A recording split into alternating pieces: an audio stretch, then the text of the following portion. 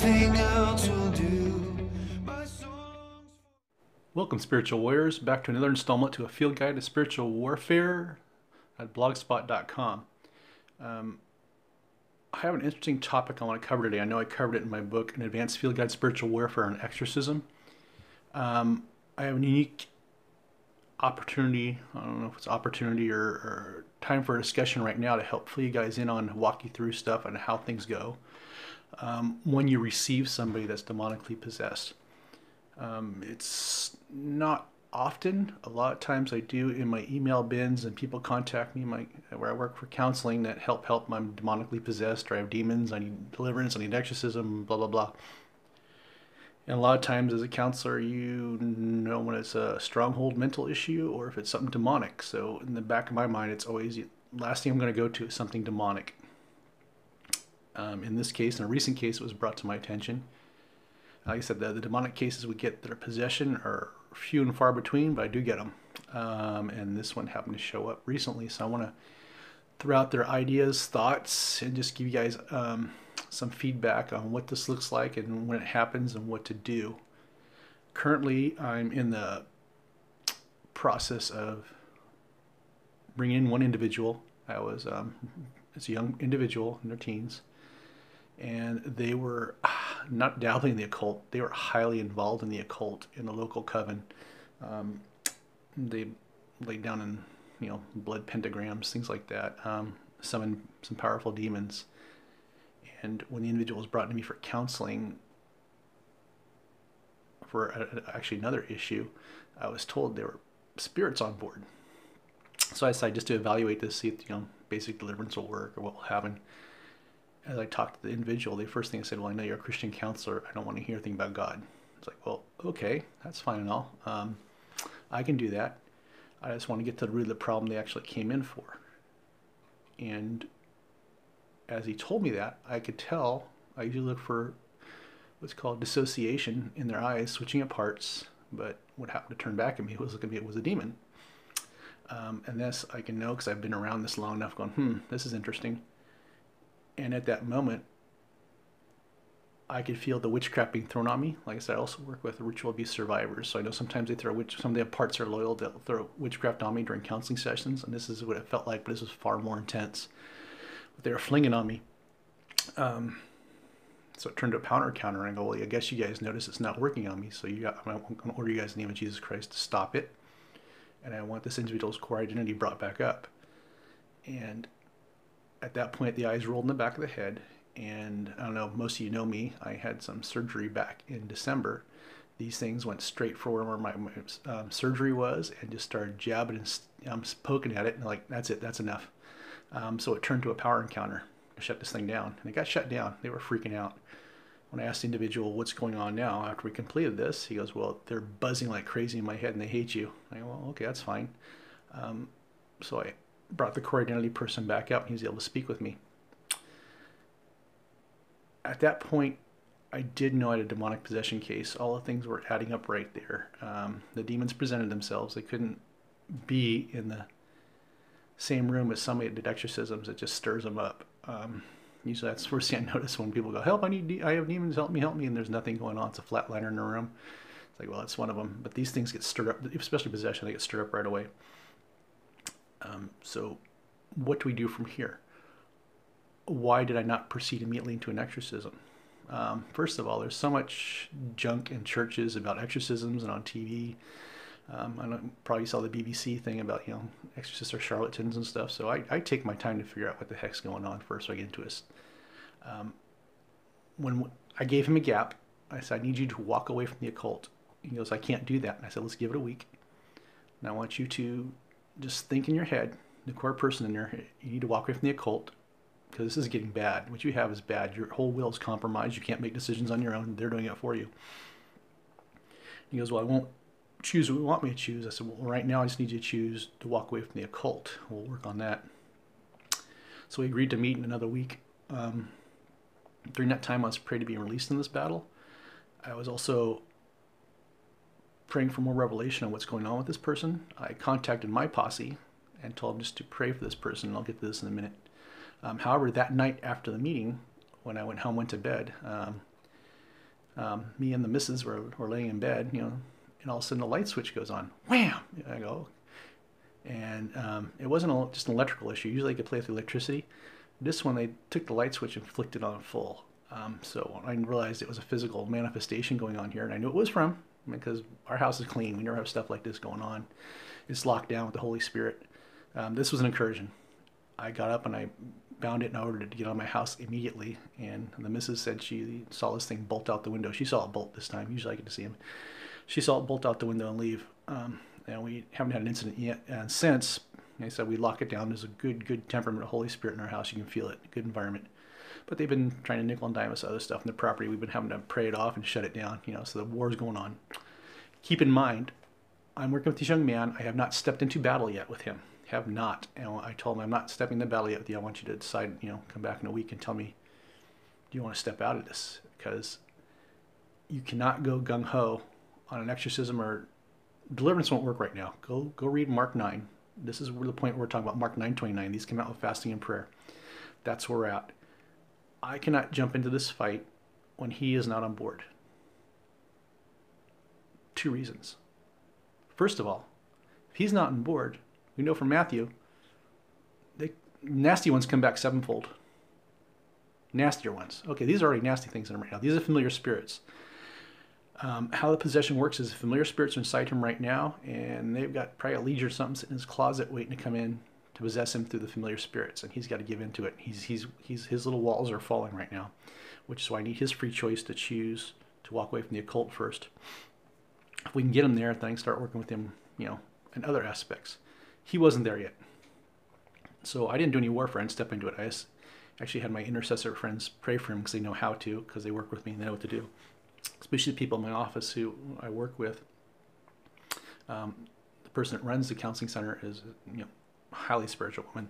She knows how to pray too. So we, you know, I'm surrounded by great people who know how to do this. Very experienced, mature, spiritual people. So we're not in the battle yet. Nowhere near the battle. They're like gangbangers. They're gonna go spray paint some stuff. And that's what I tried to do to my house, and it didn't happen. I kicked them out. How do we pray for these people? I treat it like it's a mental affliction that needs healing. However, it's a spiritual affliction. And you're going, how? How do you make this thing? Well, I'm treating it as a physical affliction, like it'd be stage 4 cancer. You need to pray for healing, not warfare yet. You need to pray for healing for this individual and go at it like they have stage 4 cancer, because it's pretty darn similar to it. It could be terminal if it's not done properly. For their healing, you pray for their healing. You pray for their core identity to come up so they could fight this thing. That's what needs to take place for an exorcism. Their core identity must come up, and it must be their free will. Their free will must come back for this. Otherwise, it's a no-go. You can't do it. So fasting and prayer, lots of it. This could go on for months.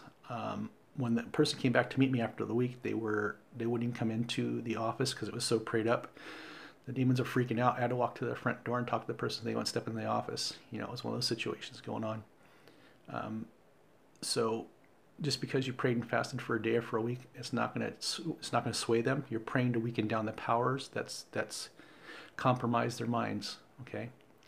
It's not a spiritual warfare thing. You're not binding demons, not binding principalities. In fact, if you have intercessors that are binding principalities and warring the second heaven, get them the heck off your prayer team, because they're going to make things worse. They do not know what they're doing. That's a false teaching that's going on in the charismatic church right now. You know, kick them off. They're done. You can't tolerate stuff like that right now.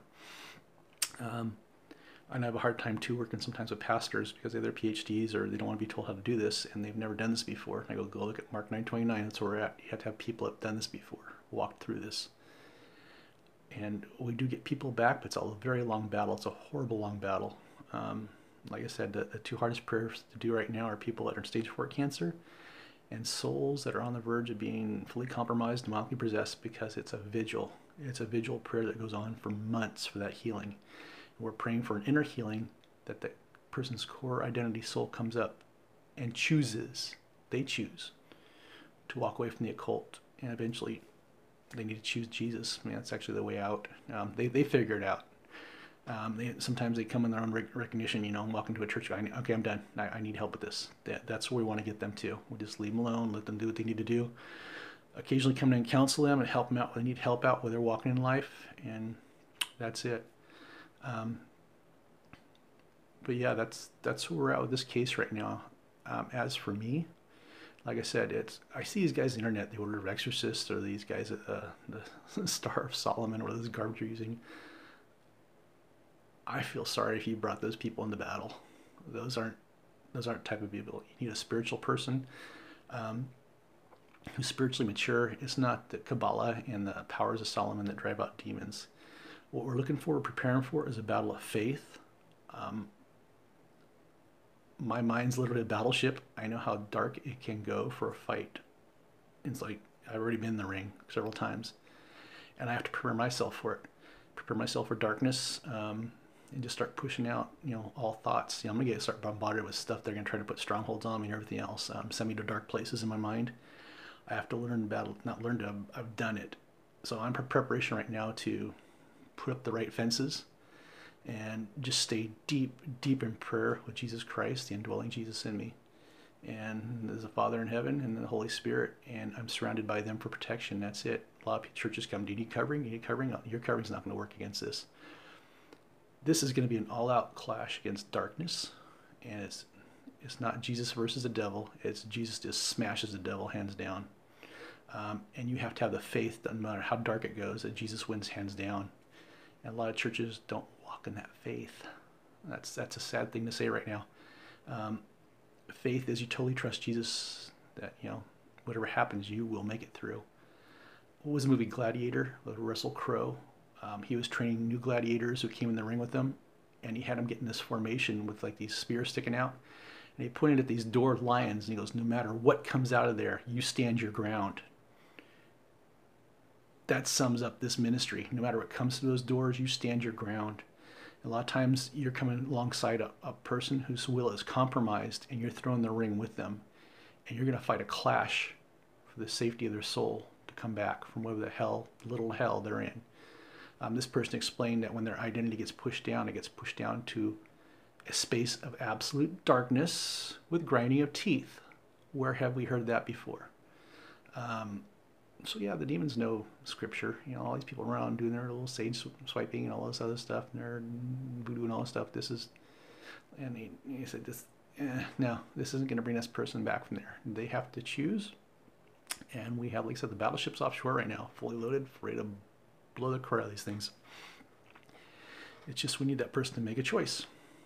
And that's what happens during the exorcisms. We see all this weird stuff on TV. No. That person has to make a choice to choose to walk out of their darkness and their sin. And when they're ready to do that on their own and choose Jesus, literally that's when all hell breaks loose or breaks off. And it's a dark fight. So anyway, I thought I'd update you guys because that's where we're at in this fight right now and where I'm at and what's going on. I'm already feeling the oppression, but I'm peeling it off. I have friends around me. I kept them on guard too. Like if I look different, something's wrong, step in and tell me. But like I said, the fight's starting. I don't bring other people into this. I only bring the people, like I said, the old gunfighters. We're the old gunfighters. We've been through this before. And I have friends who know how to pray, and I've already contacted them. And I don't bring new people in on this just at all. If God wants you, he'll bring you here. Just like if God wanted me to be a worship leader, he'll make me a worship leader. I can't sing, so I'm not in stage as a worship leader, right? I guess if you can't sing, you get to do exorcisms. I guess that's how it works. I don't know. Anyhow, if you're not brought into this, don't jump into this. Find somebody that will help you. But if you have somebody that's in a similar situation, don't self-evaluate. Make sure somebody else evaluates them who has seen this before, know what this looks like. I get too many emails, help this person demonized or not. It turns out to be dissociation or trauma. You have to understand the full spectrum of the mental issues that go on in the consciousness, whether it be physical or it's corporeal, like in the brain, or the consciousness, or if it's something spiritual or all the above. You have to be able to break up which is which and identify them. Anyhow, I thought I'd throw this out to you for you guys to just, it's edification. I'll try to update some more as things go on, just to give you guys a good idea of what this looks like and what we go through to deal with this.